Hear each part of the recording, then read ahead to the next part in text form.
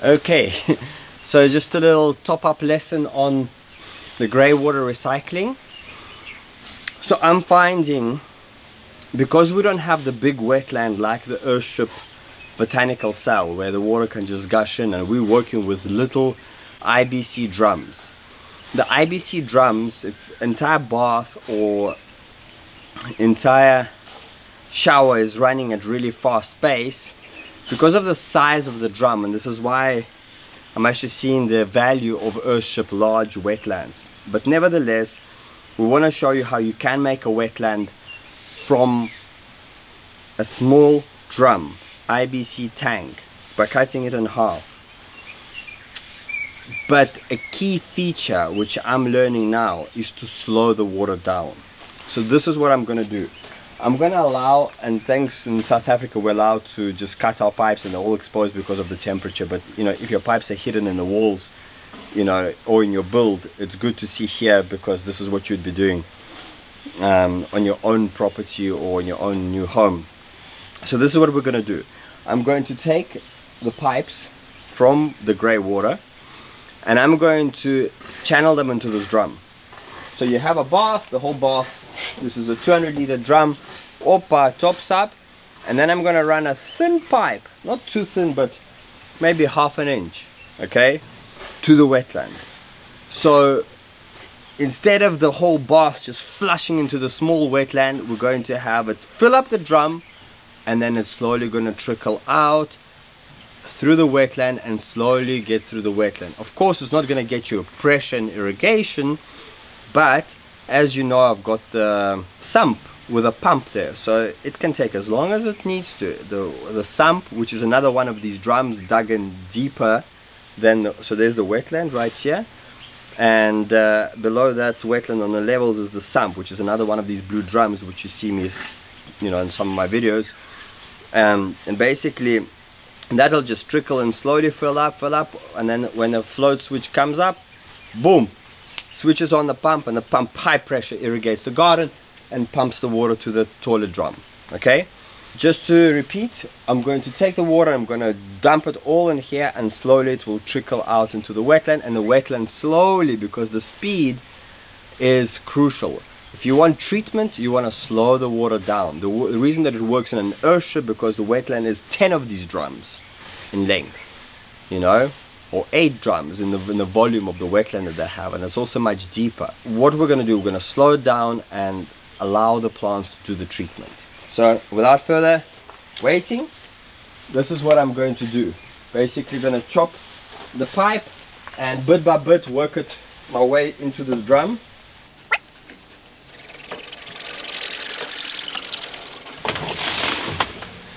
You obviously want to glue it only once you've checked that everything is correct.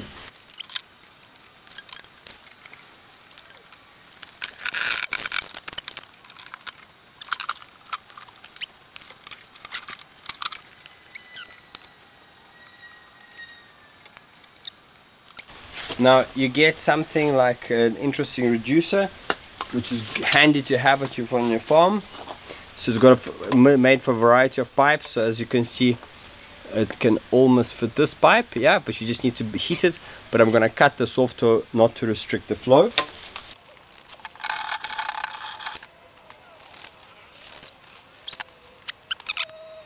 I usually use a gas torch, but I've sent my gas torch to Russia.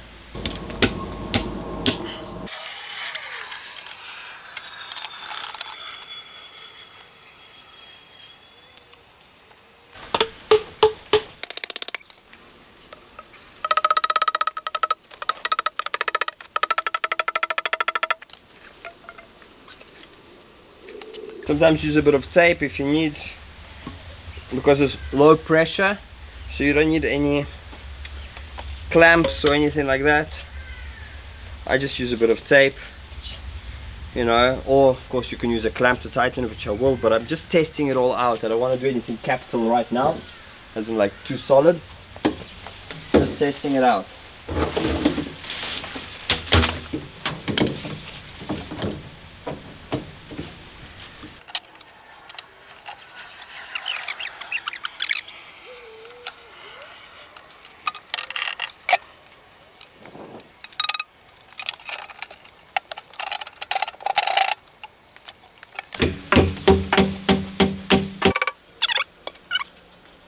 So now there are two reasons. I could go to the shop and get a tank connector, which is a waterproof connector that you fit in from inside and outside. You tighten it with little rubber washers. It makes an absolute tight connection. But because this is above the wetland, so even if some water drips out, it's still going into, there's a wetland underneath. Because there's 3 sets of wetland. One here for washing machine, goes into this little guy I'll show you, and overflows into my main 2 IBC tanks, which is actually not the halves. I use the full tanks. But the honest problem of what's happening now, the outlet is not allowing the water to get out fast enough as it's getting in. Hence, that's why I'm doing this, okay? So which means that the water overflows as we let the shower and we're showering and bathing. The water overflows because not getting out fast enough, and it's going underneath the house, causing problems with moisture. So what we need to do is I need to slow it down so this thing can cope with it. Okay?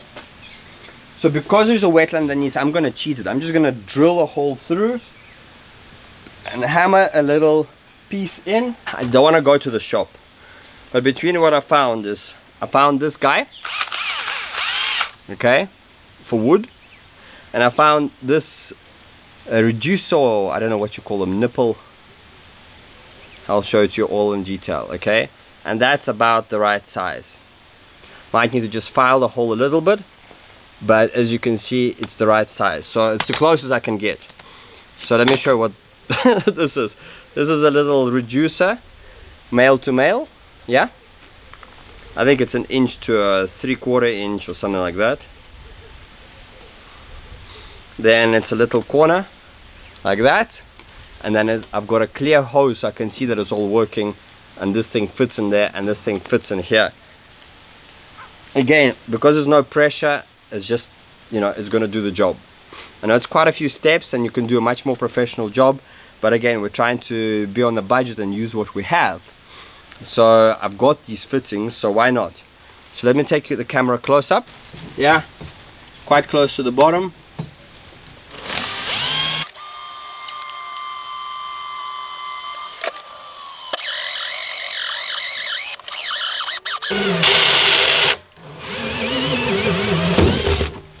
Hey, it's bloody perfect.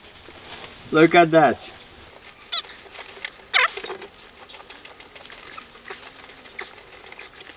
A little plumber's wrench here. You don't even need plumber's wrench. Boom. That's it. There we go. And then I can run this either to this wetland, or I can run it. So now I can run the end of this into the inlet of my wetland, the rockery entrance, as you've seen from the lesson below this. As you can see from the lesson before this, it's the rockery entrance. This is where this needs to go, which is a quick entrance into the wetland, allowing the water to drop down, exit at the bottom, rise up as the hot water rises, and then we suck it out from the bottom. The cloth is here for the soil not to go in, allowing the rocks to stay clear. So the cloth is here, allowing rocks to stay clear. Yeah, this is already like 2 years in operation. So there are the stones. There are the stones. Yeah, you can see. So the cloth is to protect soil from coming in, yeah, and allowing the rocks to stay rocks and empty spaces to just the water just drop in. So that's it. But look how phenomenal the roots are doing. Look at all these bulbs. Now they're prolific. It's pumping out here. So there's the IBC tanks. You can see 2 IBC tanks. Yeah. And as I'm almost not making it to the end bit here, look at that. Some creepy crawly second-hand tubes. Fits in nice and tight. Oh man, this is great.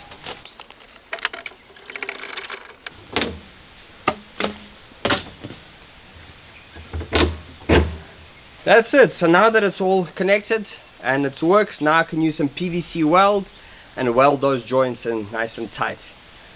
But before I do that, I'd like to just run and test that the water from the shower is getting in nicely. Let me go and get some water running.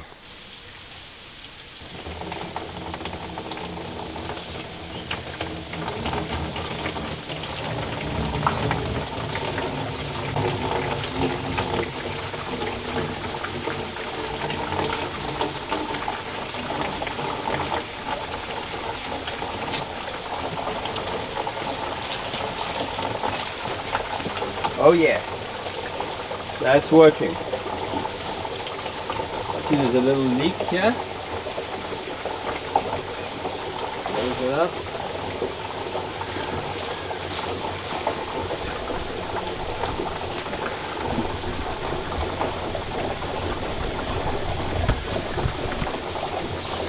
Yeah, and I'd like you to... So now I'm going to buy some brackets and I'm going to install the brackets onto the wall so I can mount all the plumbing professionally. Right now I just had some strings supporting it. It's the beginning stages. And yeah, we're going to mount all these pipes, connect them to the wall. But the water's coming through. And look at that. It's starting to trickle.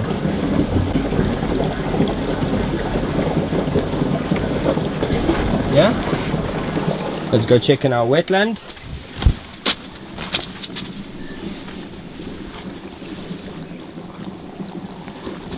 That's coming in.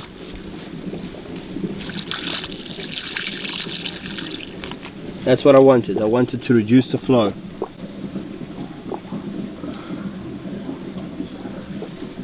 This is it. It's perfect. Wow, so that's quite amazing. That's the magic of DIY. Do it yourself with your own hands and create solutions that last and that treat our water in a biological way and not pollute our rivers. That's the way of the future.